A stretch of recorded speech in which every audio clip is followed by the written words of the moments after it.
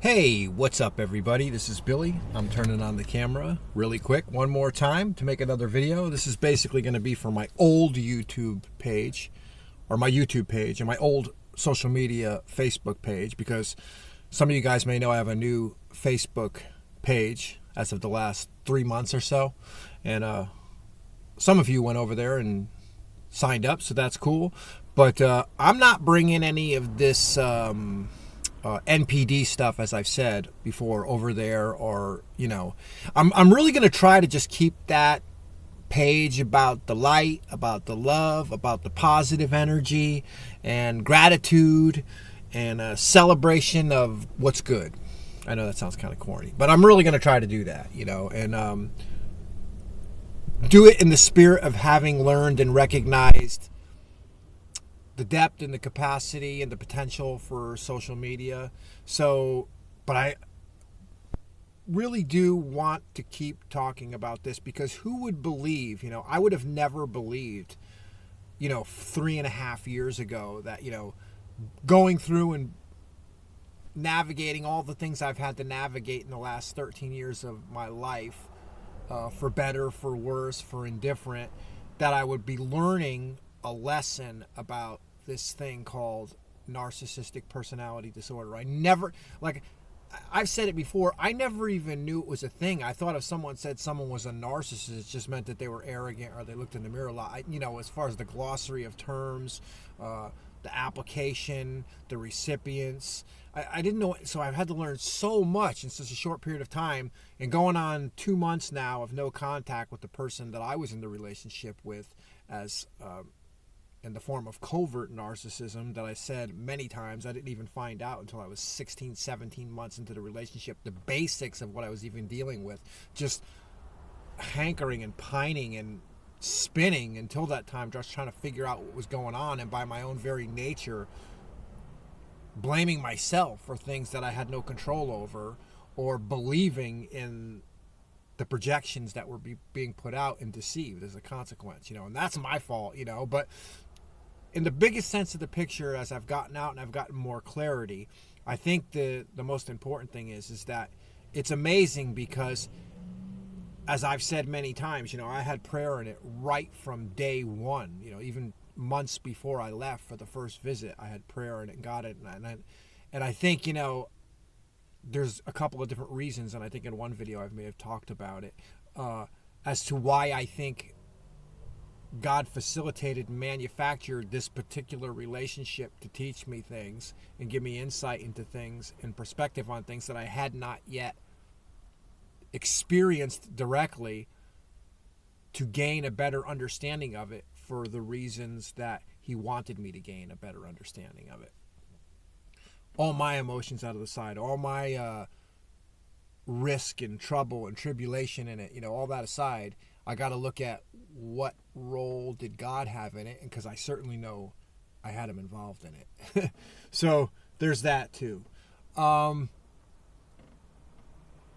It's amazing, because I continue to find new teachers, and as I've said before, a lot of the teachers, they cover the same kind of basics about the showings and the manifestations, or the mechanisms of the disorder.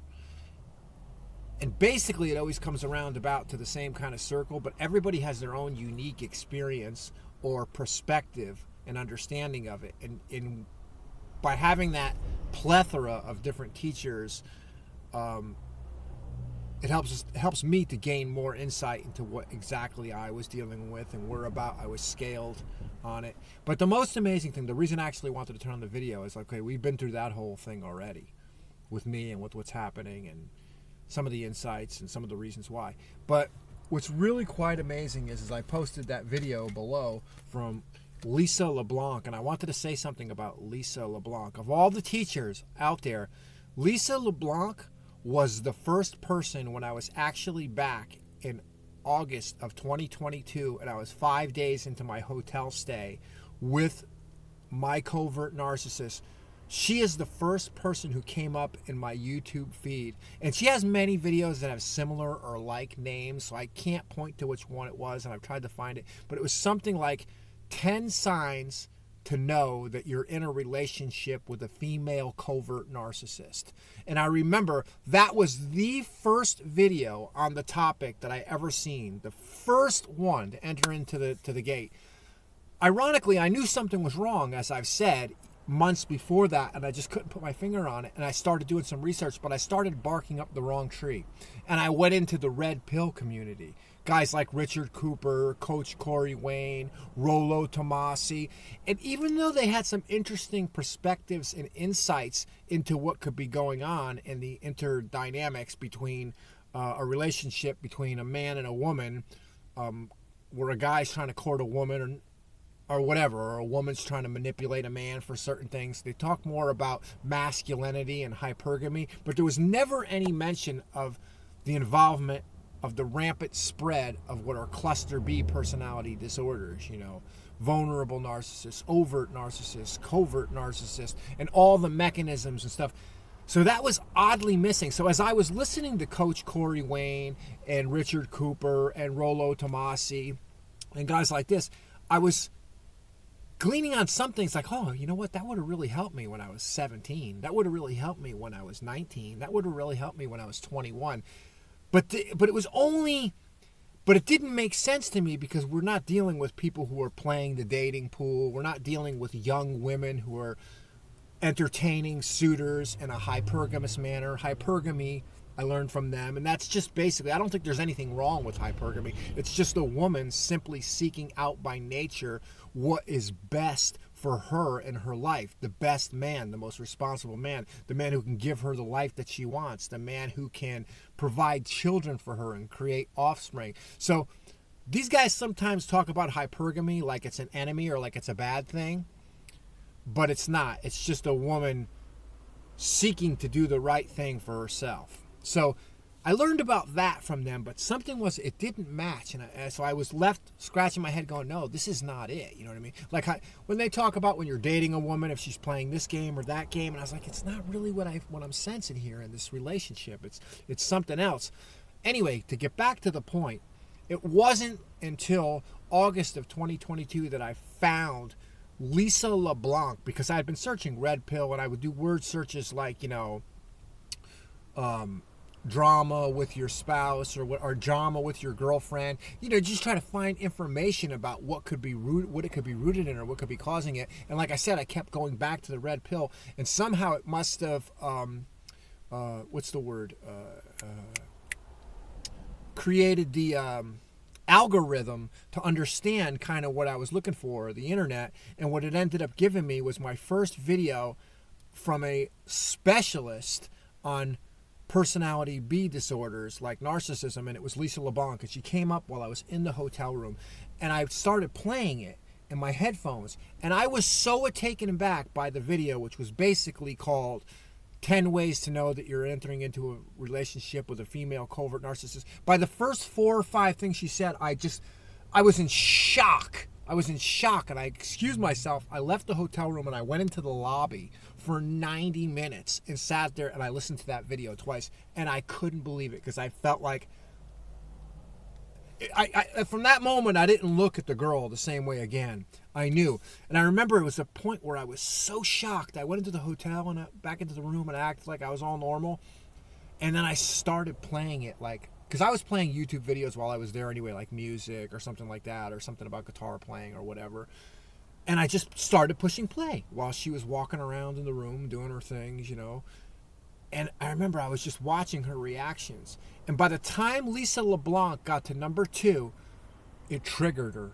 It triggered her. And she was like, what are you listening to? Why are you listening to that stuff? What is that about? What is this about? Why are you listening to? Turn that off. Turn that off. And it was like, and then that was even like part 2 of the video, was that she was reacting to this video and what this woman was saying, because everything that the woman was saying was exactly what she was doing. That was the first time I heard about things like future faking or mirroring and triangulation and gaslighting. Okay, so anyway, just wanted to give Lisa LeBlanc her props where her props were due, in that way. But I want to say this too. There's probably, of the 6 or 7 videos I've made on this topic, where I've tipped the hat and said, the ironic thing is that in the uncovering of this, I've actually been able to resurrect other past relationships, not with women necessarily. I'm not talking about relationships with women. All my relationships with my LTRs or my long-term relationships in the context of a man and a woman, I've never experienced it. But other relationships, family relationships, wherein it blew the lid off of it and I knew what I was dealing with. It was like, that explains that. And the reason I bring this up now is because that video I posted from Lisa LeBlanc, about the triangulation below, my last video that I posted, the way she describes what, for one, let me just say this, in the context of the relationship I've been on a no contact with for 2 months, one of the ways that Lisa LeBlanc says is that they'll invite a friend. They'll say, oh, I got this new friend. And then they'll say, oh, I don't know about this friend. And then meanwhile, your narcissist that you're in the dark about is speaking despairingly behind your back about you. And then her friend, she's speaking disparagingly about behind her back to you. You know what I mean? So it's like because they want to play the puppet master. Anyway, I've been so shocked because I just wanted to say that about that.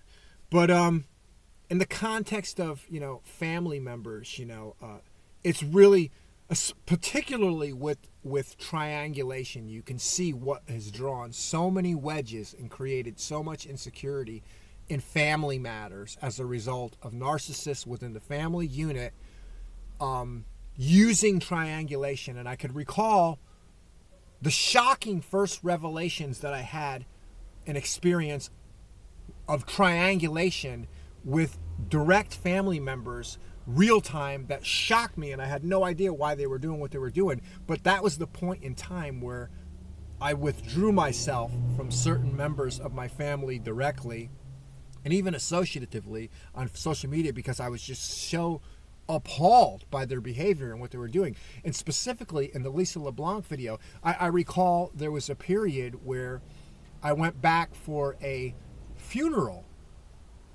of a family member, and I was with other family members, and 2 of the family members were saying some incredibly horrible and disparaging things about another family member.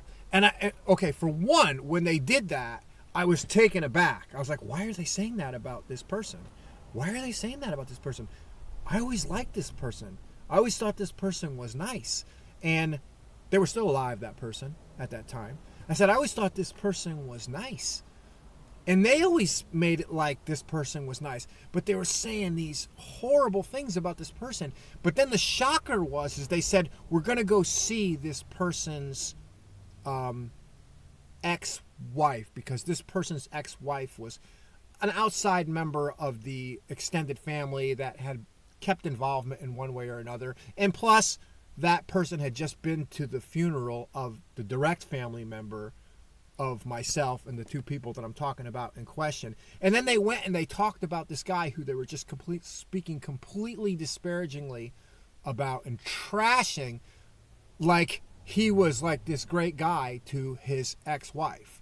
And that really shocked me because I had to be put in a position where not only was I shocked by what they said to me about this guy, and I wondered why, and I didn't voice it, but then they played the part of the two-faced, double-faced hypocrite and went and acted like he was someone else, and then I was supposed to view that and think that that was just normal behavior, So that was a great example of just triangulation and hypocrisy and double standards. And more than anything,